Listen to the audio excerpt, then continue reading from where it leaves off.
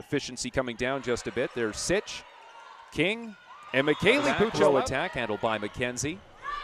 Here's how cross court, all kinds of power. Band picks up her 10th kill of the afternoon.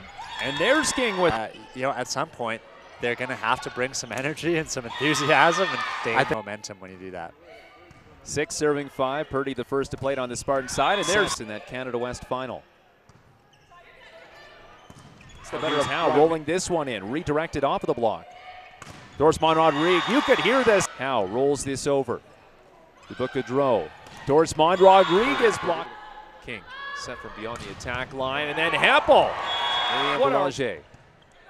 Gamache, King with the back set over to Hillary Howe. Sent over shallow, McKenzie. King over to Heppel. She's to give. This could be the final match in the career of Gabrielle Duboc-Boudreau.